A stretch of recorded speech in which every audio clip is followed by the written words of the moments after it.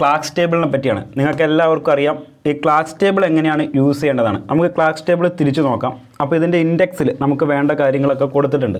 പക്ഷേ എന്നാലും ഞാൻ കുറച്ച് സ്പെസിഫൈഡ് ആയിട്ടുള്ള പേജുകൾ പറയാം.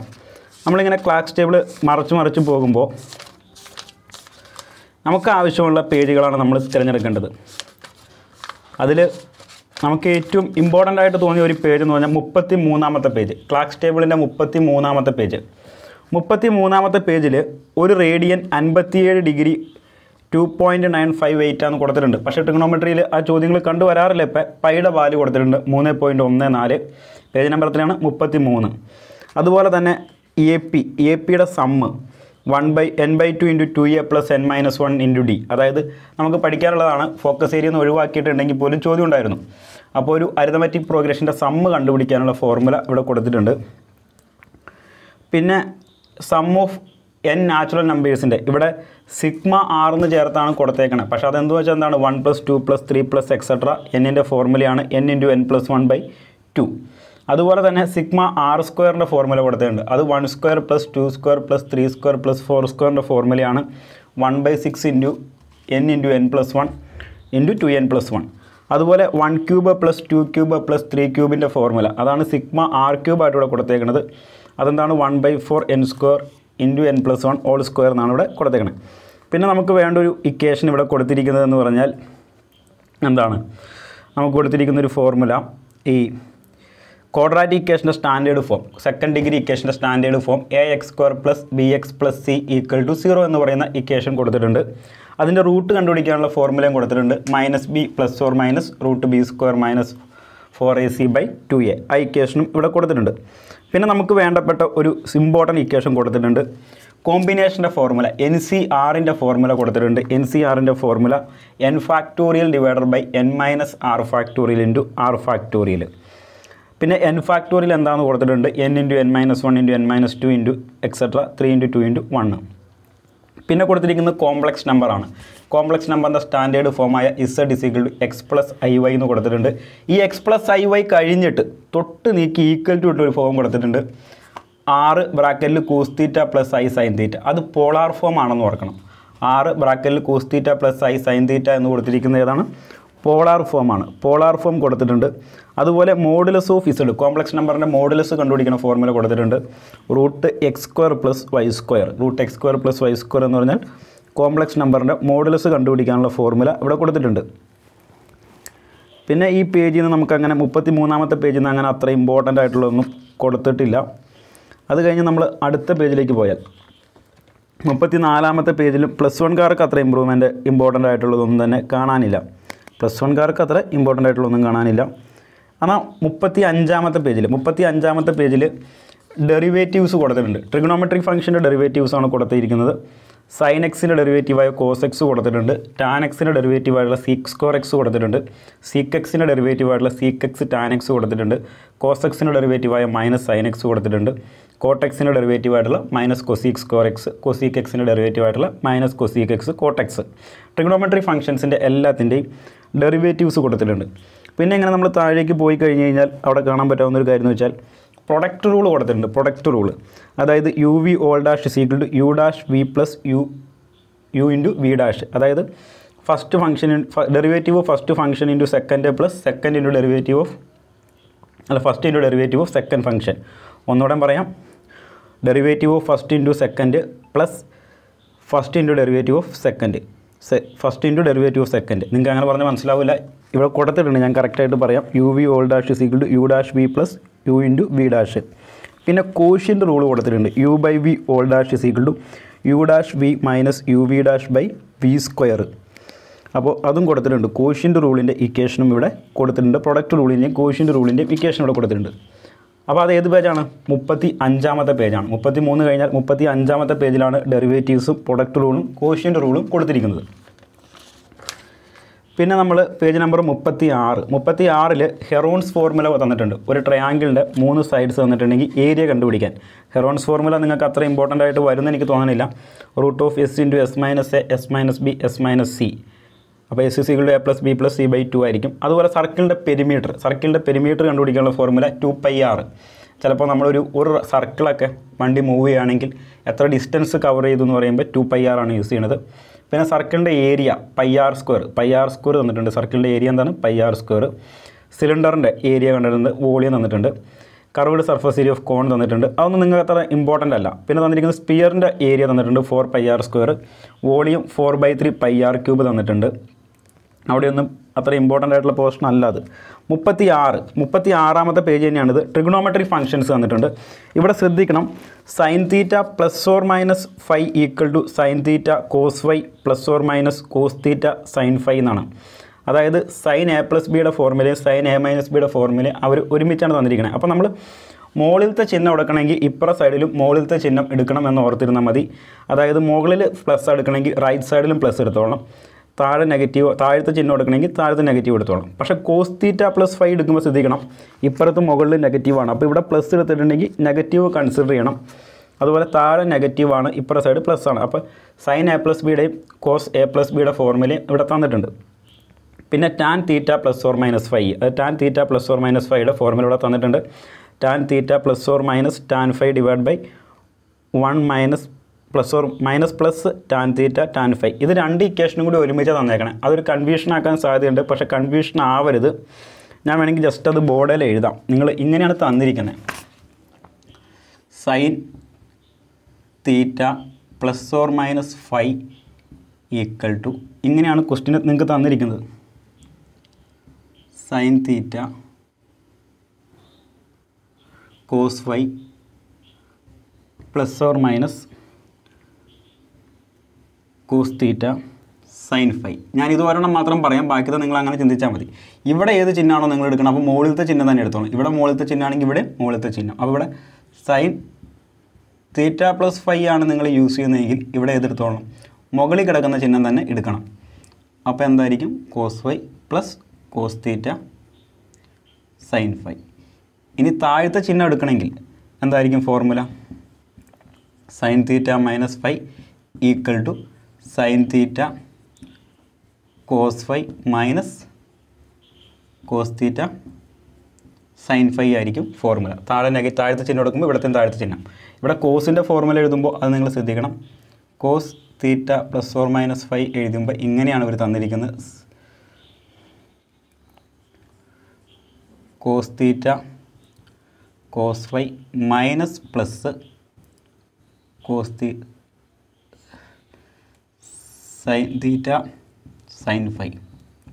ഇങ്ങനെയാണ് ഇവർ തന്നിരിക്കുന്നത്. അപ്പോൾ ഇവിടെ നിങ്ങൾ എന്ത് ചെയ്യണം? ഇവിടെ പ്ലസ് എടുക്കണമെങ്കിൽ ഇവിടെ മുകളിൽ നെഗറ്റീവാണ്. അപ്പോൾ ഈ പ്ലസ് നെഗറ്റീവാണ് എടുക്കേണ്ടത്. നെഗറ്റീവ് പ്ലസ് ആണ്. ഇവിടെ പ്ലസ് വരുമ്പോൾ ഇത് നെഗറ്റീവ് ആവും, ഇവിടെ നെഗറ്റീവ് വരുമ്പോൾ ഇത് പ്ലസ് വരും. പിന്നെ tan θ ± φയുടെ ഫോർമുല തന്നിട്ടുണ്ട്. sin 2θയുടെ ഫോർമുല തന്നിട്ടുണ്ട്, 2 sin θ cos θ. cos 2θയുടെ ഫോർമുല തന്നിട്ടുണ്ട്, cos square θ - sin square θ, 2 cos square θ - 1 - 2 sin square θ. cos 2θയുടെ 3 ഫോർമുലാസും തന്നിട്ടുണ്ട്. sin 3θയുടെ ഫോർമുലാസ് 2 തന്നിട്ടുണ്ട്. cos θയുടെ ഫോർമുല തന്നിട്ടുണ്ട്. sin a + sin b നമ്മളോട് ചോദിക്കാറുള്ള ചോദ്യങ്ങളിൽ ഏറ്റവും ഇമ്പോർട്ടൻ്റ് ആയിട്ടുള്ള ഫോർമുലയാണത്. sin a + sin b, sin a - sin b, cos a + cos b, cos a - cos b. ഈ ഫോർമുലാസൊക്കെ page number എത്രയിലാണ് കിടക്കണേ? 36 കിടക്കുന്നുണ്ട്. Page number 36. ഇമ്പോർട്ടൻ്റ് ആയിട്ടുള്ള മിക്ക ട്രിഗണോമെട്രിക് ഫോർമുലാസും എവിടെയാണ് കിടക്കുന്നത്? Page number 36. പേജ് നമ്പർ 36 ഒരു കിടിലം പേജാണ്, മറക്കരുത് മക്കളെ. ഇനി ഇവർ തന്നിരിക്കുന്നത് ഫണ്ടമെൻ്റൽ യൂണിറ്റ്സ്. ഫിസിക്സിനെ പറ്റി പറയുമ്പോൾ ഫണ്ടമെൻ്റൽ യൂണിറ്റ്സിനെ പറ്റി നിങ്ങൾക്കറിയാം. ബേസ് യൂണിറ്റ്സ് 7 എണ്ണം അവർ 37ാമത്തെ പേജ് തന്നിട്ടുണ്ട്. 37ാമത്തെ പേജിൽ. അപ്പോൾ 33, 35, 36, 37 അടുത്തടുത്തുള്ള പേജുകളാണ്. 37ാമത്തെ പേജിൽ അവർ എന്ത് തന്നിട്ടുണ്ട്? 7 ഫണ്ടമെൻ്റൽ ക്വാണ്ടിറ്റീസും അതിൻ്റെ യൂണിറ്റും തന്നിട്ടുണ്ട്. അതുപോലെ തന്നെ ഡെറൈവ്ഡ് യൂണിറ്റ്സും സപ്ലിമെൻ്ററി യൂണിറ്റ്സും അവർ ഏതിൽ തന്നിട്ടുണ്ട്? പേജ് നമ്പർ 37 തന്നിട്ടുണ്ട്. പിന്നെ അവർ നമുക്കൊരു വാല്യൂ തന്നു കഴിഞ്ഞാൽ അതിനെങ്ങനെ മീറ്ററിലേക്ക് കൺവേർട്ട് ചെയ്യാം എന്നുള്ളതിനെ പറ്റിയുള്ള മൾട്ടിപ്ലൈസ് തന്നിട്ടുണ്ട്. അത് പേജ് നമ്പർ 37 തന്നെയാണ്. ഇപ്പോൾ നമുക്ക് ഏതാണ് മില്ലിമീറ്ററിനെ മീറ്ററിലേക്ക് ആക്കണമെങ്കിൽ 10⁻³ വെച്ച് മൾട്ടിപ്ലൈ ചെയ്യണം. അങ്ങനെ ഓരോ സിമ്പിളോ കാര്യങ്ങളൊക്കെ അവർ കൊടുത്തിട്ടുണ്ട്. അത് കഴിഞ്ഞ് പോയി കഴിഞ്ഞാൽ നമുക്ക് മീറ്ററിൻ്റെ definition, കിലോഗ്രാമിൻ്റെ definition, second, derived units, അതിൻ്റെ ഡീറ്റെയിൽഡ് ആയിട്ടുള്ള ഒരു എക്സ്പ്ലനേഷൻ പേജ് നമ്പർ 38ലും 39ലുമായിട്ട് കൊടുത്തിട്ടുണ്ട്. റേഡിയൻ എന്താണ്, സ്റ്റെറിഡിയൻ എന്താണെന്ന്. പിന്നെ CGS സിസ്റ്റത്തെ പറ്റി 39 പറഞ്ഞിട്ടുണ്ട്. 39 വേറൊരു കിടിലം പേജാണ്.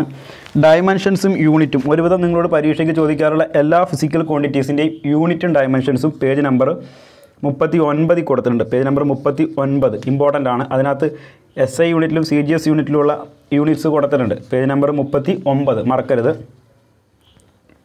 പിന്നെ ഫൂട്ട് പൗണ്ട് എന്താണെന്ന് 40ാമത്തെ പേജ് തന്നിട്ടുണ്ട്. ഫൂട്ടും പൗണ്ടും FPS സിസ്റ്റത്തിൽ യൂസ് ചെയ്യുന്നതാണ്. പിന്നെ ഇങ്ങനെ പോയി കഴിഞ്ഞാൽ നമ്മൾ പേജ് നമ്പർ ഇങ്ങനെ മറച്ച് പോയി കഴിയുമ്പോൾ നമുക്ക് നോക്കാൻ പറ്റിയ പേജ് നമ്പർ 48. പേജ് നമ്പർ 48 വീണ്ടും മാസ്, ലെങ്ത്ത്, ടൈം, കറണ്ടൊക്കെ തന്നിട്ടുണ്ട്. അതുപോലത്തെ പ്രോപ്പർട്ടീസ് കാര്യങ്ങളൊക്കെ തന്നിട്ടുണ്ട്. Page number 48. പിന്നെ എമൗണ്ട് ഓഫ് സബ്സ്റ്റൻസ്, മോളിനെ പറ്റി, AM യൂണിഫൈഡ് മാസ് ഇതിനെ പറ്റിയൊക്കെ പറഞ്ഞിരിക്കുന്നത്. അതായത് കഴിഞ്ഞ പരീക്ഷയ്ക്ക് കെമിസ്ട്രിക്ക് ചോദിച്ചായിരുന്നു 1/12 മാസ് ഓഫ് കാർബൺ 12 ആറ്റമാണ് AMU എന്നൊക്കെ. അപ്പോൾ അതുപോലെ തന്നെ ഒരു AMU എത്രയാണ്? AMU തന്നെയാണ് യൂണിഫൈഡ് മാസ് എന്ന് പറയുന്നത്. അതിൻ്റെ വാല്യൂ കിലോഗ്രാമിലായിരിക്കും 10⁻⁻27 ആയിരിക്കും. അത് ഗ്രാമിലേക്ക് കൺവേർട്ട് ചെയ്യുമ്പോൾ 10⁻⁻24 ആയിരിക്കും. അപ്പോൾ അതൊക്കെ കൊടുത്തിട്ടുണ്ട് ഇവിടെ. പിന്നെ അവഗാഡ്രോ കോൺസ്റ്റൻറ്റ് കാര്യങ്ങളൊക്കെ ഇവിടെ കൊടുത്തിട്ടുണ്ട്. പിന്നെ ഹീറ്റിനെ പറ്റിയാണ് 49ാമത്തെ പേജിൽ പിന്നെ ഒരു കാര്യം പറഞ്ഞിരിക്കുന്നത്. ഹീറ്റ് ആൻഡ് യൂണിറ്റ്സ്, ടെമ്പറേച്ചർ എന്താണ്, അതിൻ്റെ യൂണിറ്റ്സും കാര്യങ്ങളൊക്കെ 49 50ാമത്തെ പേജിൽ പറയുന്നുണ്ട്. ബേസ് യൂണിറ്റ്സ് ആയിട്ടുള്ള കെൽവിൻ, ഡിഗ്രി സെൽഷ്യസ് പിന്നെന്താണ് പിന്നെ പറഞ്ഞിരിക്കുന്നത് degree Fahrenheit, quantity of heat, specific heat capacity, molar heat capacity, water equivalent. ഇതൊക്കെ പേജ് നമ്പർ 50ലാണ് നമ്മുടെ ഹീറ്റിനെ പറ്റിയൊക്കെ പറയണേ. നിങ്ങൾ ആ ഹീറ്റിൻ്റെ ചാപ്റ്ററിലൊക്കെ വരുന്ന ഡെഫിനിഷൻസ്, തെർമൽ കണ്ടക്ടിവിറ്റി, അതുപോലെ സ്പെസിഫിക് ലേറ്റൻറ്റ് ഹീറ്റ് 51ാമത്തെ പേജിൽ specific latent heat, linear എക്സ്പെൻസിവിറ്റി, cubic എക്സ്പാൻസിവിറ്റി, critical temperature, critical volume ഒക്കെ അതൊക്കെ അടുത്ത വർഷമുള്ളതാണെന്ന് തോന്നുന്നു. പക്ഷേ ഇതിനകത്ത് ഈ ലൈറ്റൻറ്റ് ഹീറ്റൊക്കെ ലേറ്റൻറ്റ് ഹീറ്റൊക്കെ ഈ വർഷമുള്ളതാണ്. 51ാമത്തെ പേജിൽ അതിനെപ്പറ്റി പറയുന്നുണ്ട്. പിന്നെ എനർജീനെ പറ്റി പറയുന്നത് E=hν പറ്റി പറയുന്നുണ്ട് ഇവിടെ. E=hν. പ്ലാങ്ക് കോൺസ്റ്റൻറ്റ് വാല്യൂ കൊടുത്തിട്ടില്ല ഇവിടെ. പിന്നെ ലൂമിനസ് ഇൻറ്റൻസിറ്റിനെ പറ്റി പറയുന്നത് പേജ് നമ്പർ 52ലാണ്. നമ്മൾ പഠിച്ചതാണ് ബേസ് യൂണിറ്റിൽ അതിൻ്റെ ഡെഫിനിഷൻസ്, അതിൻ്റെ യൂണിറ്റ് ക്യാൻഡിലാന്നൊക്കെ അതിനെപ്പറ്റി ഒരു ഡീറ്റെയിൽഡ് ആയിട്ട് തന്നെ കൊടുത്തിട്ടുണ്ട്. പിന്നെ നിങ്ങൾക്ക് അകത്തുള്ള പേജുകളിലൊന്നും അങ്ങനെ പഠിക്കാനില്ല. പോയി കഴിഞ്ഞാൽ പിന്നെ പേജ് നമ്പർ 54 വളരെ ഇമ്പോർട്ടൻ്റ് ആണ്. പീരിയോഡിക് ടേബിൾ എന്ന് പറയുന്ന സംഭവം കൊടുത്തിട്ടുണ്ട്. പീരിയോഡിക് ടേബിൾ 54ാമത്തെ പേജിലാണ് കൊടുത്തിരിക്കുന്നത്. പീരിയോഡിക് ടേബിളിൽ ഇലക്ട്രോണിക് കോൺഫിഗറേഷൻ കൊടുത്തേക്കുന്നത് 55ാമത്തെ പേജിൽ. 55ാമത്തെ പേജിൽ 1s 2sലൊക്കെ ഇലക്ട്രോണുകളുടെ എണ്ണം ഫില്ല് ചെയ്യണതൊക്കെ 55ാമത്തെ പേജിൽ വളരെ കറക്റ്റായിട്ട് കൊടുത്തിട്ടുണ്ട്. എലമെൻറ്റുകളുടെ അറ്റോമിക് നമ്പറും 1sൽ എത്ര ഇലക്ട്രോൺ ഉണ്ട്, 2sൽ എത്ര ഇലക്ട്രോൺ ഉണ്ട്, 2pയിൽ, 3sൽ, 3pയിൽ ഓഫ് ബാ പ്രിൻസിപ്പിൾ അനുസരിച്ചിട്ടുള്ള ഇലക്ട്രോൺ അറേഞ്ച്മെൻറ്റുകളൊക്കെ വളരെ വ്യക്തമായിട്ട് തന്നെ 55ാമത്തെ പേജിൽ കൊടുത്തിട്ടുണ്ട്. പിന്നെ ഇങ്ങോട്ടേക്ക് പോയി കഴിഞ്ഞ് കഴിഞ്ഞാൽ അറ്റോമിക് വെയ്റ്റ്, നിങ്ങൾക്ക് ഇനിയിപ്പോൾ ഏതെങ്കിലും കോമ്പൗണ്ടിൻ്റെ അറ്റോമിക് വെയ്റ്റ്, മോളിക്കുലർ മാസ് കണ്ടുപിടിക്കുന്ന സമയത്ത് ആവശ്യം വന്നിട്ടുണ്ടെങ്കിൽ അറ്റോമിക് നമ്പറും അതിൻ്റെ അറ്റോമിക് വെയ്റ്റും ഒക്കെ പേജ് നമ്പർ 56 കൊടുത്തിട്ടുണ്ട്. അത്യാവശ്യം കോമ്പൗണ്ടുകളുടെയൊക്കെ അറ്റോമിക് വെയ്റ്റ് നമുക്കറിയില്ലാത്തതൊക്കെ കൊടുത്തിട്ടുണ്ട്. പിന്നെ ഇതൊന്നും അത്ര അത്യാവശ്യമായിട്ട് വരില്ല, കാരണം ഈ എലമെൻറ്റുകളൊന്നും നമുക്ക് അങ്ങനെ യൂസ് ചെയ്യേണ്ടി വരാറില്ല. അപ്പോൾ അവരുടെ അറ്റോമിക് മാസം നമുക്ക് പഠിക്കേണ്ടി വരാറില്ല. ഒരു അറ്റോമിക് മാസമൊക്കെ നമുക്കറിയാം 58ഉം 59ലൊക്കെ ആയിട്ടാണ് കൊടുത്തേക്കണേ. പിന്നെ കൊടുത്തിരിക്കുന്നത് ഇപ്പോൾ ഇങ്ങനെ പോയി കഴിഞ്ഞ് കഴിഞ്ഞാൽ പിന്നെ അടുത്ത പേജുകളിലൊന്നും അങ്ങനെ അത്ര ഇമ്പോർട്ടൻ്റ് ആയിട്ടില്ല. പിന്നെ നമുക്ക് ഓർഗാനിക് കോമ്പൗണ്ട്സിൻ്റെ ഫോർമുലാസ് വേണമെങ്കിൽ അസറ്റിക് ആസിഡ്, അസറ്റോൺ, ബെൻസീനൊക്കെ ഇവിടെ കൊടുത്തിട്ടുണ്ട്. അവരുടെ ലിക്വിഡ് പ്രോപ്പർട്ടീസ് കൊടുത്തേക്കുന്ന സൈഡിലാണ്. പക്ഷേ നമുക്ക് അതിൻ്റെ സൈഡിൽ തന്നെ ഇപ്പോൾ എന്താണ് ബെൻസീൻ്റെ കെമിക്കൽ ഫോർമുല ഇതൊക്കെ ഇവിടെ കൊടുത്തിട്ടുണ്ട്. അമോണിയയുടെ formula, carbon monoxide, chlorine, ethylene അങ്ങനെയുള്ള കോമ്പൗണ്ടുകളുടെയൊക്കെ ഫോർമുല 62ാമത്തെ പേജിലും 63ാമത്തെ പേജിലും കൊടുത്തിട്ടുണ്ട് ഇവിടെ സൈഡിലായിട്ട്. അപ്പോൾ അവരുടെ പേരിൻ്റെ നേരെ തന്നെ അവരുടെ കെമിക്കലായിട്ടുള്ള ആ മോളിക്കുലർ ഫോർമുല കൊടുത്തിട്ടുണ്ട്. പിന്നെ പോയിട്ടുണ്ടെങ്കിൽ മെക്കാനിക്കൽ ഡാറ്റാസിലേക്ക് പോയിട്ടുണ്ടെങ്കിൽ അത് നമുക്ക് സെക്കൻഡ് ഇയറിലാണ് ആവശ്യം വരുള്ളൂ. അതാണ് പ്രധാനപ്പെട്ട കാര്യങ്ങൾ. അപ്പോൾ അതൊന്നും അവിടെ ആവശ്യം വന്നില്ല. അവിടെ നിന്ന് പോയി കഴിഞ്ഞാൽ പിന്നെ വരുന്നത്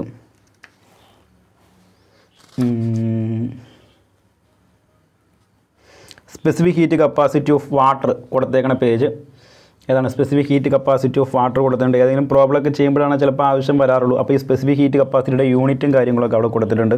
അപ്പോൾ അതൊക്കെ നമുക്ക് മനസ്സിലാക്കാൻ പറ്റും. പേജ് നമ്പർ എത്രയാണ്? 68ാമത്തെ പേജിലാണ് അങ്ങനെ ഒരു കാര്യം കൊടുത്തേക്കണം. Page number 68.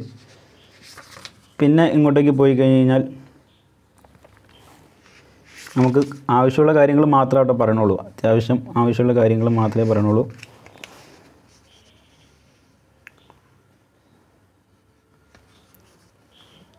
Astronomical data first ചാപ്റ്ററിൽ ചോദിച്ചിരിക്കാവുന്ന ഒരു ചോദ്യമാണ് 75-ാമത്തെ പേജിൽ. അസ്ട്രോണമിക്കൽ യൂണിറ്റ്സിൻ്റെ കാര്യങ്ങൾ. പാർസക്കാണ് ഏറ്റവും വലിയ യൂണിറ്റ്. ലൈറ്റ് ഇയർ എന്താണ്?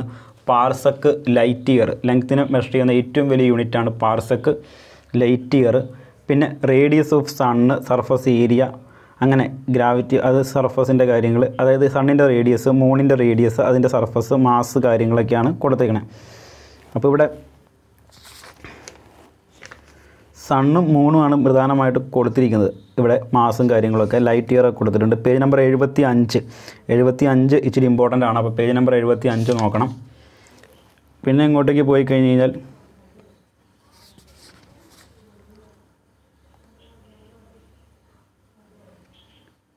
ഇവിടെ ഇക്വറ്റോറിയൽ റേഡിയസ്, എർത്തിൻ്റെ റേഡിയസ്, മാസും കാര്യങ്ങളൊക്കെ പേജ് നമ്പർ 76.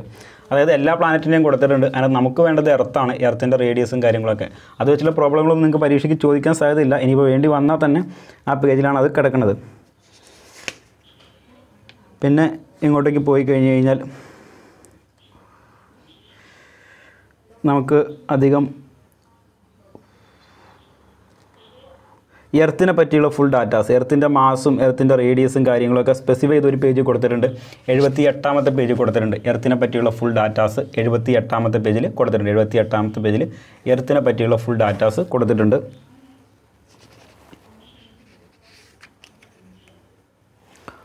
അതുപോലെ പിന്നെ ഇങ്ങനെ പോയി നമ്മൾ നോക്കിക്കഴിഞ്ഞാൽ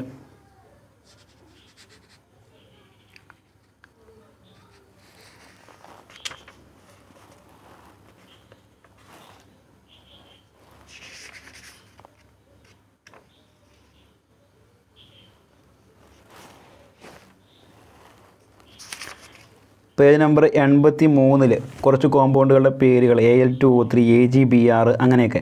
അവരുടെ പേരൊന്നും കൊടുത്തിട്ടില്ല. ആ കോമ്പൗണ്ടിലെ കെമിക്കൽ ഫോർമുലാസ് കാണുമ്പോൾ നമുക്ക് മനസ്സിലാവും. CaCl2 കെമിസ്ട്രിയിലൊക്കെ ചിലപ്പോൾ ആവശ്യം വരും. അത്യാവശ്യം നോക്കിയിരിക്കാം കോമ്പൗണ്ടുകൾ, ഏതൊക്കെ കോമ്പൗണ്ടുകൾ ഫോം ചെയ്യുന്നതൊക്കെ കൊടുത്തിട്ടുണ്ട്. അവരുടെ നെയിമും കാര്യങ്ങളൊന്നും കൊടുത്തിട്ടില്ല, പക്ഷേ അതിൻ്റെ മോളിക്കുലർ ഫോർമുലാസൊക്കെ. പിന്നെ പേജ് നമ്പർ 86 നമുക്ക് കുറേ കോമ്പൗണ്ടുകളുടെ, ഓർഗാനിക് കോമ്പൗണ്ടുകളുടെ കുറേ പേരുകൾ കൊടുത്തിട്ടുണ്ട്. അപ്പോൾ നിങ്ങൾക്കത് മനസ്സിലാക്കാൻ പറ്റും. ബെൻസീൻ്റെ പേര്, ഡൈക്ലോറോ മീഥൈൻ, ഇവരുടെ പേരുകളൊക്കെ ഇങ്ങനെ കൊടുത്തിട്ടുണ്ട്. പിന്നെ ഗാമ റൈസ്, ബീറ്റ റൈസ്, അവരുടെ സിമ്പിൾസൊക്കെ കൊടുത്തിട്ടുണ്ട്. 87-ാമത്തെ പേജ്. അപ്പോൾ 86-ാമത്തെ പേജും 87-ഉം.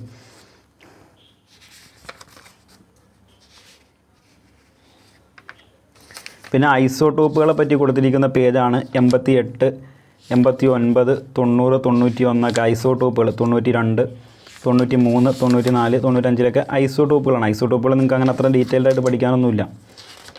അത് ലാസ്റ്റ് വരെ ഐസോടോപ്സുകളാണ്. ഐസോടോപ്സ് കഴിഞ്ഞിട്ട് നമുക്ക് ലാസ്റ്റ് പേജ് എന്ന് പറഞ്ഞാൽ പീരിയോഡിക് ടേബിൾ തീരുന്ന പേജാണ്. ആ പേജിൽ നമുക്കൊരു അത്യാവശ്യമായിട്ടുള്ള വാല്യൂ ഉണ്ട്. പ്ലാങ്ക് കോൺസ്റ്റൻറ്റിൻ്റെ വാല്യൂ കൊടുത്തിട്ടുണ്ട്. എച്ചിൻ്റെ വാല്യൂ കൊടുത്തിട്ടുണ്ട്. എച്ചിൻ്റെ വാല്യൂ എത്രയാണ്? 6.626 × 10⁻³ ജൂൾ സെക്കൻഡ്. ഏതിൽ? SI യൂണിറ്റിലും. CGS-ലാകുമ്പോൾ അത് എന്ത് വരും? വ്യത്യാസം വരും. CGS-ൽ വേറെ വാല്യൂ ആണ് കിടത്തേക്കുന്നത്. 10⁻27 എർഗ് സെക്കൻഡാണ്. അപ്പോൾ ഇത്രയാണ് നമുക്ക് എന്തിൽ നിന്ന് പഠിക്കാനുള്ളത്. ക്ലാസ് ടേബിളിൽ ഏറ്റവും പ്രധാനപ്പെട്ടത് എൻ്റെ അറിവിൽ എനിക്ക് മനസ്സിലായ കാര്യങ്ങളാണ് ഞാൻ ഈ വീഡിയോ പറഞ്ഞിരിക്കുന്നത്. നിങ്ങൾക്ക് ഉപകാരപ്പെടുമെന്നുള്ള